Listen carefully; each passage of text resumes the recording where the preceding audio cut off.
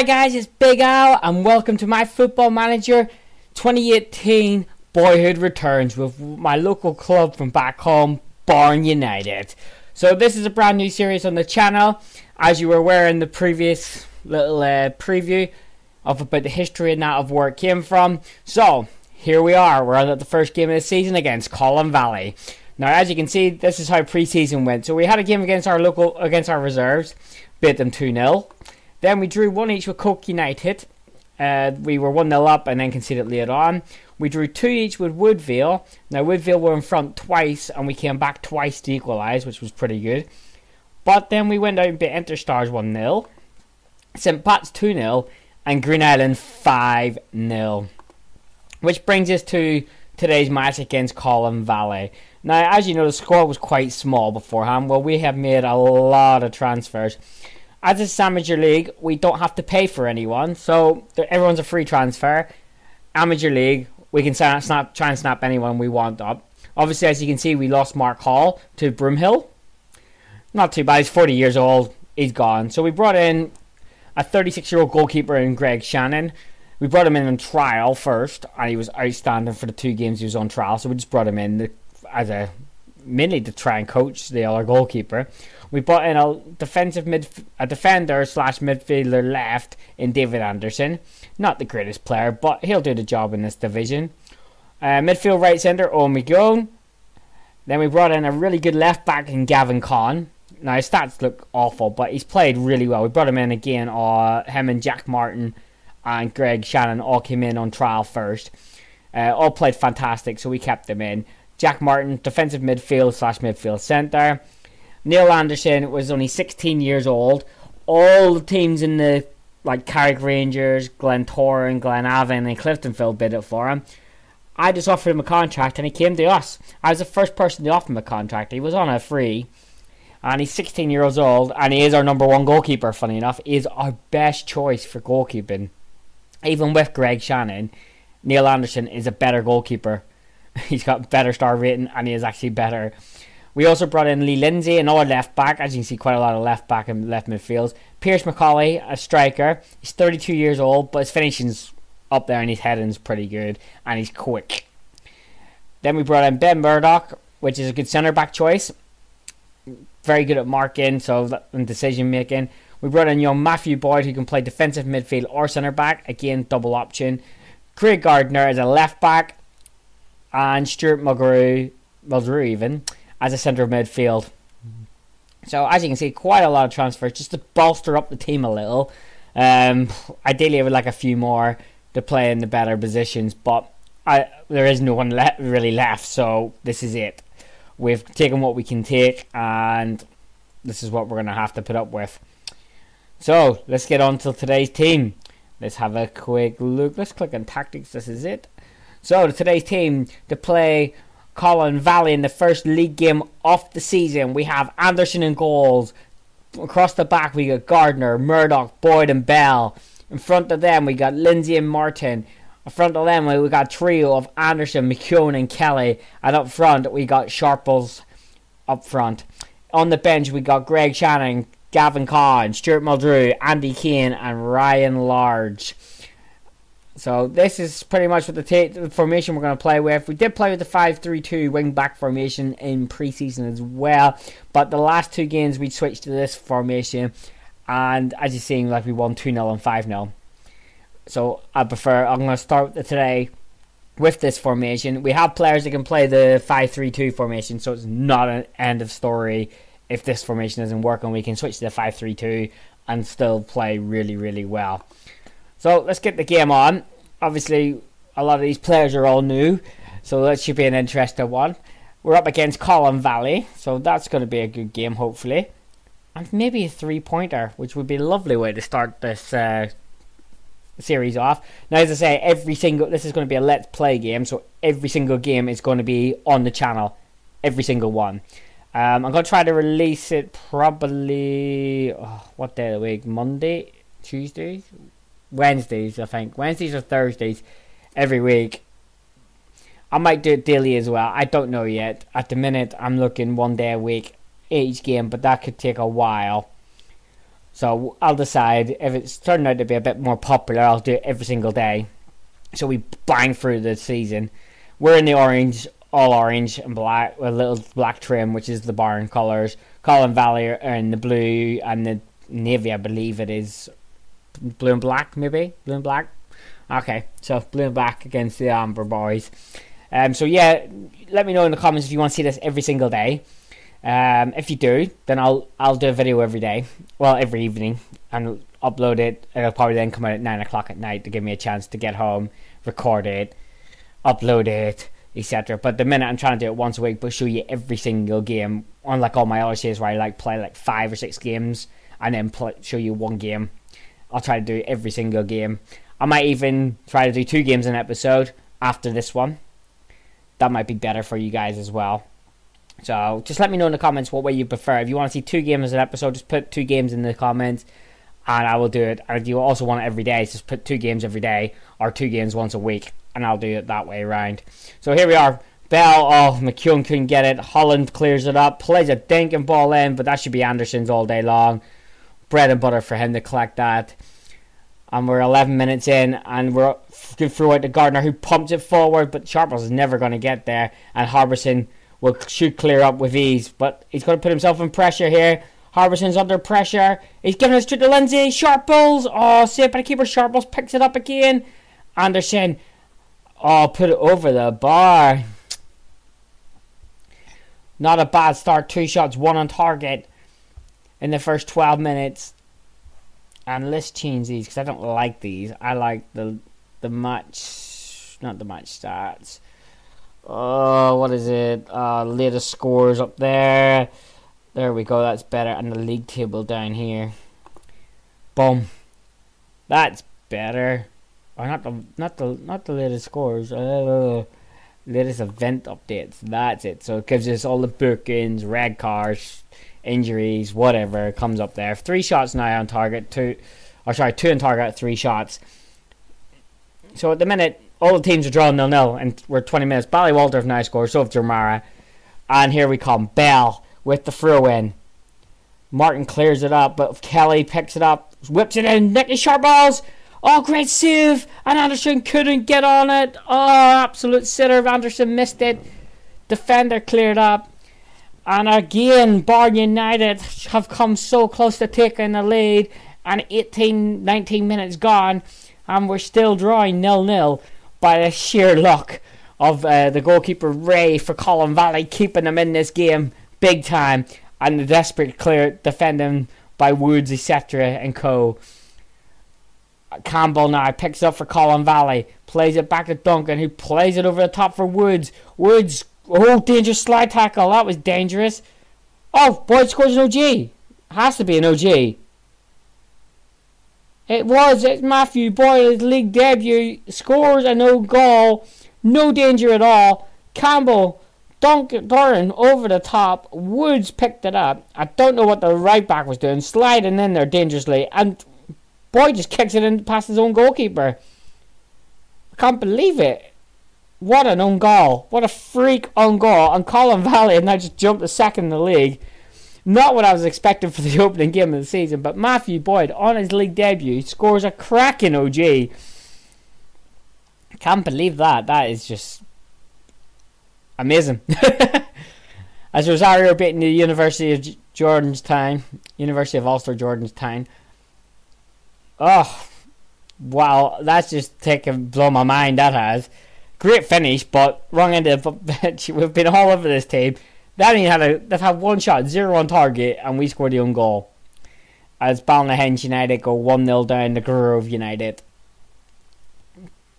And Woods, the man who started this all off, that plays a beautiful ball into Holland. McGee, Holland, Campbell now. Back to Holland. Can we intercept it? Gardner does. But he's giving it away in a dangerous position. And Owens now. Bell wins it back and pumps it forward. Can Sharples get on the end of it? Doring with the thumping challenge. That's not really a pass back. And Rave picks it up inside his area. And again our attack comes to nothing. Oh, I have no instructions set on, by the way. This is just straight 4-2-3-1 with no instructions. Might start putting instructions on after this game, to be fair, with shorter passing and things like that. Exploit the middle, because we got the 2 defensive midfielders. But just for the first game, I wasn't putting instructions on. 32 minutes gone, we're still 1-0 down. Again, they haven't had a shot on target, and we've had 2, and we still haven't scored. Yet they have scored thanks to a fantastic own G. Own goals.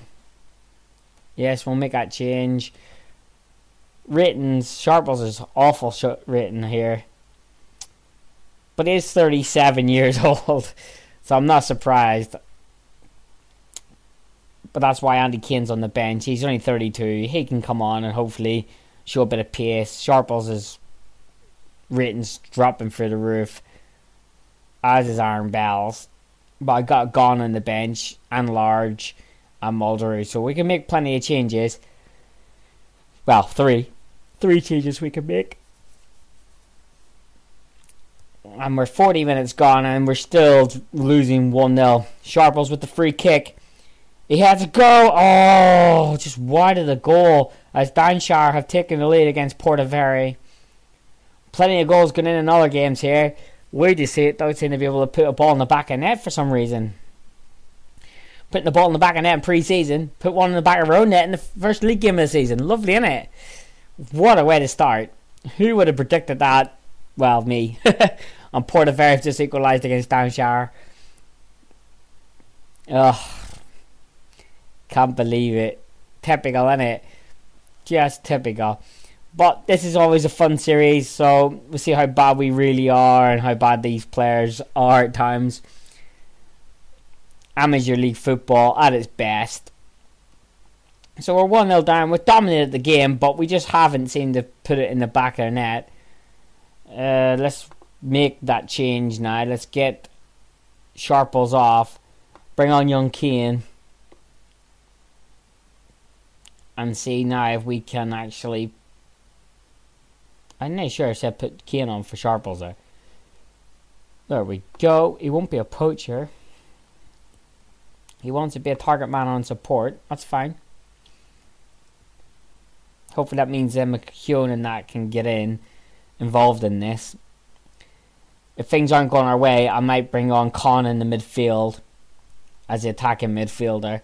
We don't actually have an attacking midfielder at the club, so it's something like I'll try and find, but there isn't anyone available at present. Excuse me, lads, I've just come back in from Star Wars, so I'm a little bit tired after sitting in the movie house for the last 2 hours of my life. Which wasn't a bad movie, but, you know, let's stick back to the football. So, Grove United are 2-0 up. Let's change this mentality a little. We're on control. Let's go attacking. Let's see if we can push for a goal. Gardner to Martin. Anderson. Back to Gardner. Gardner flips it in, but no one there. Cleared by the defence. Murdoch back in towards Kane. And the keeper, Ray, collects very well. Very brave by the goalkeeper, Colin Valley. Trying to keep hold of this 1-0 victory that they've got. And he pumps it forward, but Boyd intercepts. Kane flicks it on. Nobody there, though. McGee picks it up for them. Pumps it over the top. Bell with the header out. It falls to McKeown, who pumps it forward. Really got to put some instructions on. And Owens is in. Owens. And great save by Anderson. I think I'm going to have to stop them from just pumping the ball forward. Let's pass and make... Let's put some instruction. Let's put a couple of instructions on here, guys. Because we... Right, exploit the middle. Short passing. Let's go to flexible rather than structured. There we go. That should be enough to turn a bit changes there. This save now, we can do something with that. At 65 minutes, McKeown's coming off and Con's coming on. If we still haven't scored. As Grove United are now 2-1 up over Ballynahenge. And Ballywalter still are still up there in second. Colin Valley are still third thanks to the OG. They haven't even scored themselves. And 55 minutes gone, and we are still losing 1-0. We're on attack as well, so we should... Like the possession, we have possession the whole heap. Gardner with the throw-in. Lindsay plays it in McKeown. McKeown lays it off for Martin. Oh, played it behind him though. Martin finds Kelly. Can Kelly keep it in? Yes. Can Kelly get the cross in? He's found Martin. Oh, defended as Martin went to thump at a goal. And the attack is over again. Ugh. Considering pre-season we did so well. Boyd isn't having the best game. We'll give it to 65 and then we might take... Boyd and Bell are having both awful games. 6.0 and 6.2 rating. Lindsay isn't much better than a 6.3. Oh, decisions. I gotta make decisions now. Who do I take off? Who do I keep on? 65 minutes gone. We still haven't scored. Let's make some changes. We have a left back and a right back on the bench. So let's get Ryan Large on for Aaron Bell. Let's take Bell out of the game. Young Ryan Large comes on. And to bring on Gavin Conn and take off McKeown. Leave Boyd out there. Yeah, let's do that. I know he can't play the position, but, you know, why not just make the triple change now? And let's see if we can actually get a goal back. Ballywalter just conceded to Dundonald. Dundonald have now pulled one back. Let's see if we can get a draw out of this game. I don't want to lose the first game of the season after a good pre-season, but the inevitable was bound to happen. Our bubble had to burst at some stage, and it had to be on the first day of the season. But, you know, I'll stay positive. It's still early days. If we get in the top two, at least it's promotion. And that's where I'm going to aim for by the end of this season. Obviously, the first game, we conceded an OG. It probably would have finished 0-0. But, you know, Large plays it down the line to Con. Into Lindsay, who looks for Kane. Andy Kane! And there's the equaliser. Andy Kane has come on and scored the equaliser. It's Barn 1, Colin Valley 1. And that's more like it. Great football by Large and Con. The three substitutes pretty much linking up. Because it was Large to Con, the two substitutes. He then plays it into Lindsay, who played a beautiful ball in the gap. And Kane, the just third substitute, buried it into the bottom corner. And that's how you do it. And that's much better. Now can we go and nick the win? Because they've had one shot on target so far. We've only had 3 out of 10, which is not great. Having 10 shots, only 3 hitting the target. And Downshire now 2-1 up. Let's see if we can do that now. Let's see if we can go on and pick up this winner. That's what I would like. A nice way to end the first episode would be with a 2-1 victory. I don't care how it happens as long as we can win it. And put us back up in that promotion playoff positions. Colin with a free kick. Con! Oh! Over the bar. Whew. It was worth it. Last 10 minutes. 10 minutes of the game. We've got the equaliser. We now just need to push on for that victory. Stats are going up. We've dominated this game from start to finish. It was just the unlucky OG. Otherwise we would be winning this game 1-0. But you know, we can't. It's football. It's amateur football as well. So I'm not expecting miracles from my team. I'm not expecting to go out and win 6 and 7-0 every week. Can happen, but we haven't got a strong enough team for it. Gardner with a throw in. Anderson doesn't get there. Woods does. He looks for Owens. Owens plays it in Macaulay. Macaulay getting away from the defenders and blasted like a trillion miles wide. He might as well have played it out onto the main road. And by the way, Barn Utd Stadium looks nothing like that, by the way. I will try and get an overview shot of Barn Utd Stadium for you. I'll let you see it. As Dramara are 2-0 up over St. Luke's. Yeah, I'll tell you the goals so you know how to pronounce the names of the clubs within the division. Because I'm sure some of you are looking at these teams going, what the hell? Like Balnahenge. We pronounce it Balnahenge. Gardner with a free kick. 90 minutes. 3 minutes out of on. Con. Oh, what was that? Gavin Con. What was that? This is what I'm talking about. Amateur football at its best. Absolutely shocking display. I'll settle for the 1-1 draw though. First game of the season. Not exactly how I wanted it to go, but it's what happens. Young Anderson, 16 years old in goals, pumps a beautiful ball forward, intercepted. Con plays it through, but the final whistle blows, and it's a 1-1 draw for the first game of the season. And to be fair, we dominated that game. 15 shots against their 4 of the whole entire game. I would say, all in all, that was a fantastic result. A draw will do. 7th position in the league. We're predicted to finish 5th.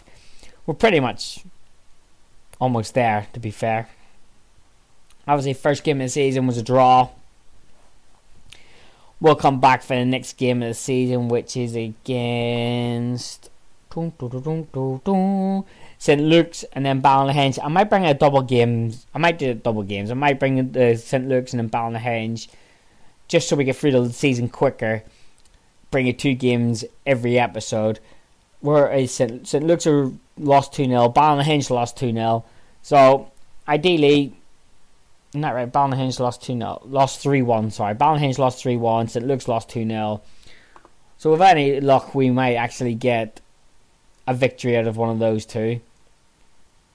And yeah, we got rid of one of our goalkeepers. We had 5 goalkeepers. We don't need 5 goalkeepers. We got rid of Chris Campbell now. Free transfer.